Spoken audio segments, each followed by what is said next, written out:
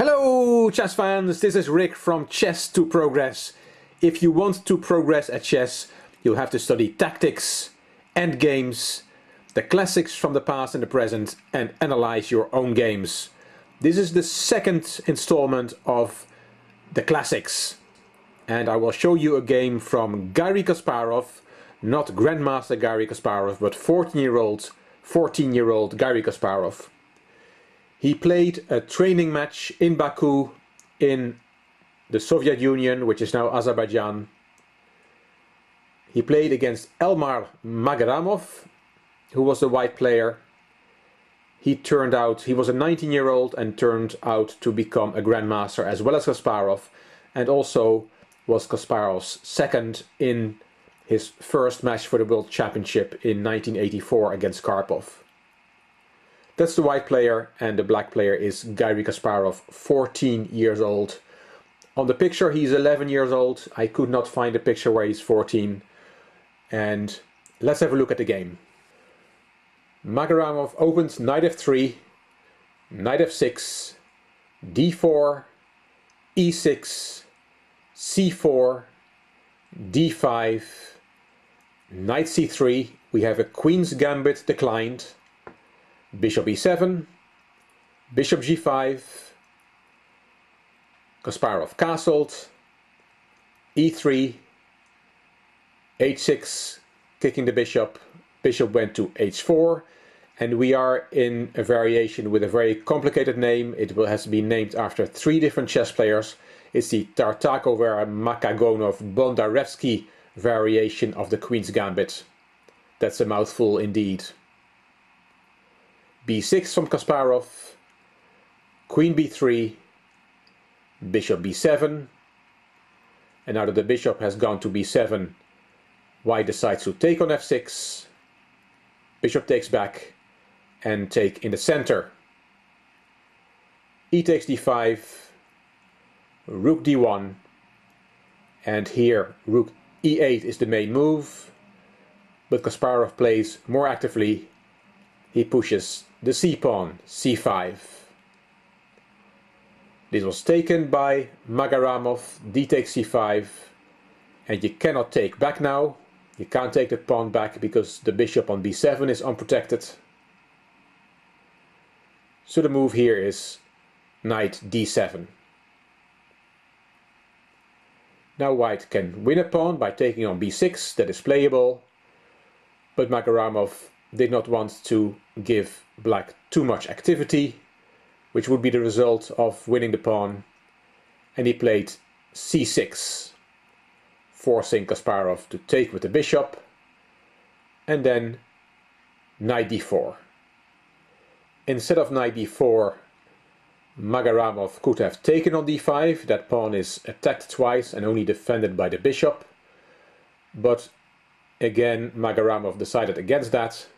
It would open up the diagonal for the bishop on c6, and he did not want to give young Kasparov too much activity. I guess Kasparov was already renowned for his strong play when he has the initiative. So knight d4, bishop takes, rook takes, and knight c5, attacking the queen. Queen went back to d1, and knight e6, attacking the rook, and rook went back to d2.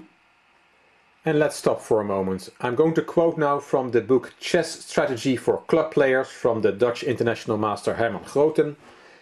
He says at this position, "At first sight, white is not doing so bad.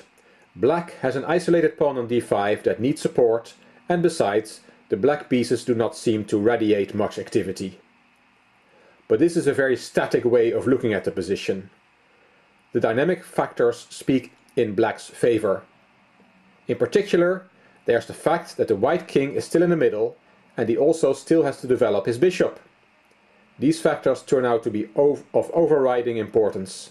Kasparov does not hesitate to make a promising pawn sacrifice. So Magerramov could have won a pawn on several occasions before. He didn't take it to stop his opponent from getting a lot of activity, but he cannot escape this pawn sacrifice. d4. Magerramov took, and rook e8. Now Magerramov played a very inventive move. Of course, there is a threat of the knight playing, and then the rook will give check to the king. So you would expect something like bishop e2 to at least block that line. But Magerramov allows the discovered attack. He plays f3. And let's again look what Herman Groten says about this move. Playing f3, white is not afraid of a discovered check by the knight, and neither does he fear queen h4 check, g3, queen f6, king f2, after which he will be more or less okay. But he is in for a nasty surprise. And the nasty surprise came with a piece sacrifice from young Kasparov. Bishop takes f3. And again I'm quoting from the book. An unexpected and quite unusual piece sacrifice. The attacker by force removes a piece from the protective cordon around the enemy king, making it possible for the remaining pieces to attack the king. The hiding place on f2 that white had in mind becomes extremely drafty after the text move. The following moves are more or less forced.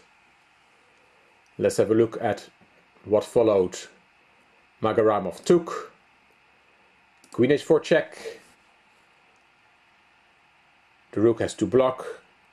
If the king goes to e2, there's suddenly knight f4 checkmate.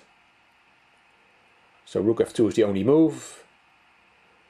Knight takes d4, check. Discovered check from the rook on e8. Bishop e2, knight takes f3. King f1 is the only move. Queen h3 check. And now rook g2 is the only move.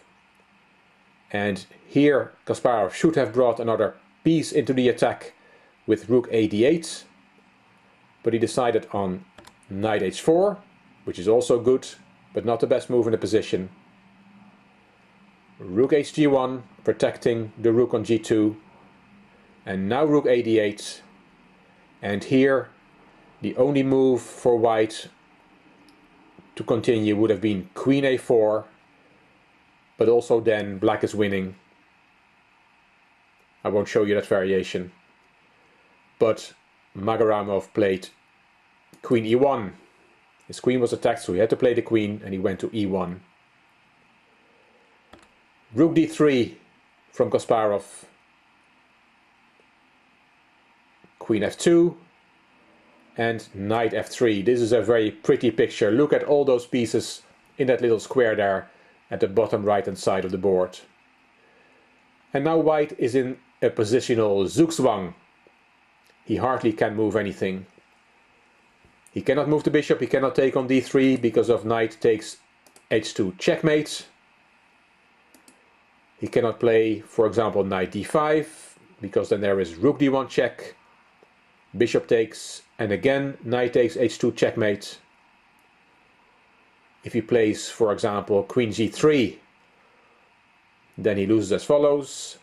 Knight e2 check, king e1, rook takes queen, rook takes g3, and now the nice maneuver, knight f3 check, king f2, knight takes g1, white has to take the queen, and the knight takes the rook back, and black is in exchange and 2 pawns up and wins easily.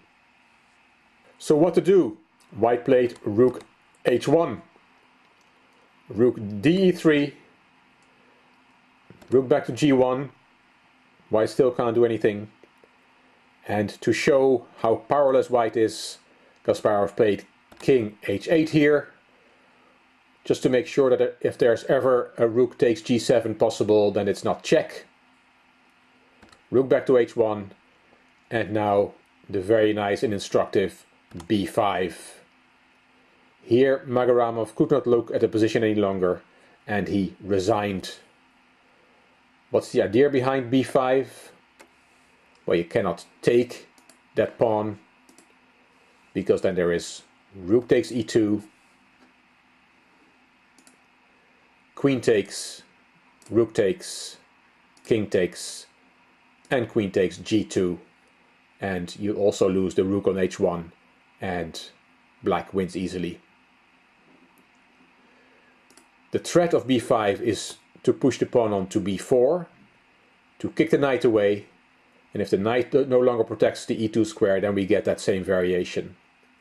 So for example, we play a3 with white to stop b4, then there is a5, renewing the b4 threat. For example, just to show you the variation, rook g1 again, then b4, a takes, and now the knight has to move to avoid losing that piece. For example, knight d1, and we get the same as we already saw. Rook takes, queen takes, rook takes, king takes, and now the quickest way to win is knight takes g1, and if you take that knight back, there's queen takes h2, and black is too much material up to continue the game for white. Very impressive from 14-year-old Garry Kasparov. Hope you enjoyed this game. If you did, please give it a thumbs up. Please subscribe to the Chess to Progress channel, and I'm looking forward to seeing your comments. You also may want to look at my other channel, Chess to Impress. There's a lot of material there as well.